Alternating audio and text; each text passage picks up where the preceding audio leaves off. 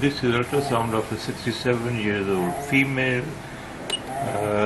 On the ultrasound image, you are seeing that this is the liver, this is the pancreas, this white band of tissue, this is the splenic vein, and this one as a landmark for the recognition of the pancreas, and this is the sphenomesenteric vein, this is the aorta, and these are duodenal bowel gas shadows. In this image, this is the gallbladder, this is the fold, and this is the liver. So now she is having severe right hypochondrial pain, unbearable, excruciating pain she is having. See that this is the region of the porta hepatis, and you can very well see that this is the portal vein, this is the portal vein, this is the hepatic artery in longitudinal section, and whereby this is the CBD, common bile duct, that measures 9.5 millimeters, is dilated.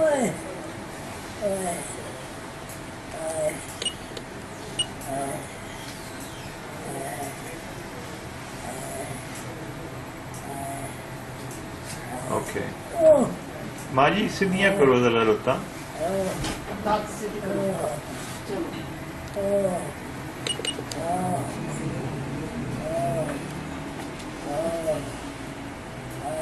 This is the liver, magnified view.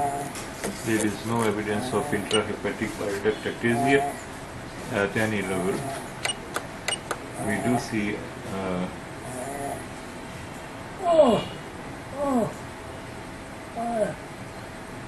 dilated CBD, and in the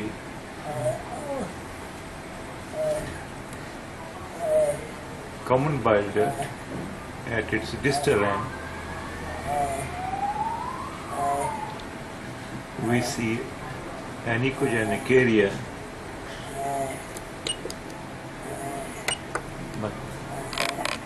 Now here we can see that there is an echogenic area seen at the distal end of the dilated, minimally dilated common bile duct, with this being the portal vein. This is the common bile duct, this is the hepatic artery in transverse section. Now this is the echogenic area as a cause of pain, whereas these are bowel shadows. This is the liver. So this is a case of choledocholithiasis presently.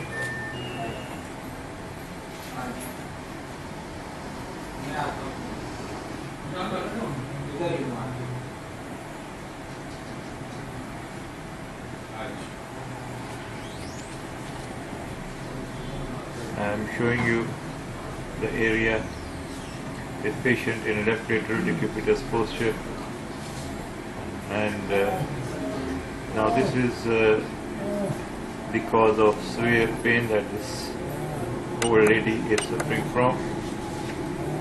No intrahepatic bile duct is yet present. So here we are again. This is the common bile duct, and this is the echogenic area within its distal end.